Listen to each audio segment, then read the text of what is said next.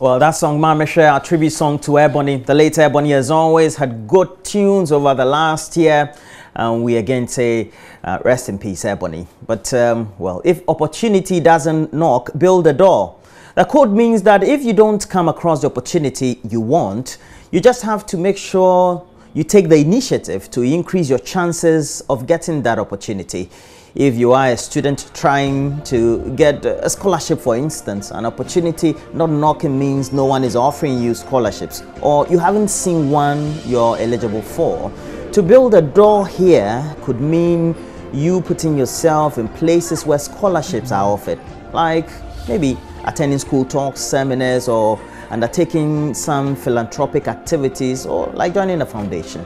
It could also mean improving yourself academically or in a different field like sports, the arts, and all to a level that will qualify you for certain scholarships. Whatever the analogy, the crux of this quote is action. You have a choice. You can choose how much and how drastic of an action you want to take to get that opportunity. It could be anything from self-improvement to networking, but you still need to take that action to attain that opportunity. We hope that we all take the necessary actions hence to get to the doorsteps of great opportunities. Thanks for joining me.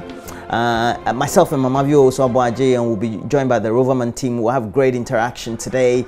And of course, Ellis Couture, thanks for my shirt this morning. Beautiful shirt, by the way. But just in case you don't know, you can get interactive. On Facebook, we stream the live. JoyNews on TV is the name of our page on Facebook. And we also have a channel on YouTube, My Joy Online TV. We're always streaming there. Please, data is cheap. Make sure you bundle and watch us online as always as you can. But today, we'll conclude the first part of our advocacy for Rashida. You all know that young head porter whose story was brought to light by our good colleague Jojo Kobna, who had migrated down south from north.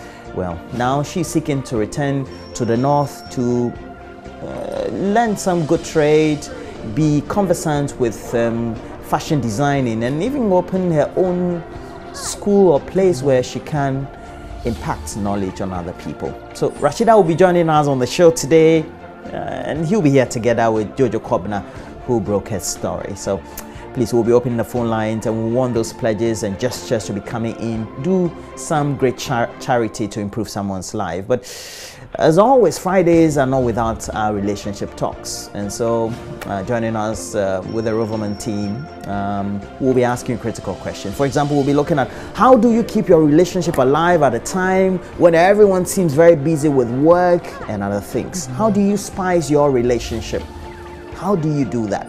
So we'll be talking about all the great conversations today, and we hope that when you get interactive, you'll be on point as you give us all your concerns, but also comment on all the great things you watch on the show.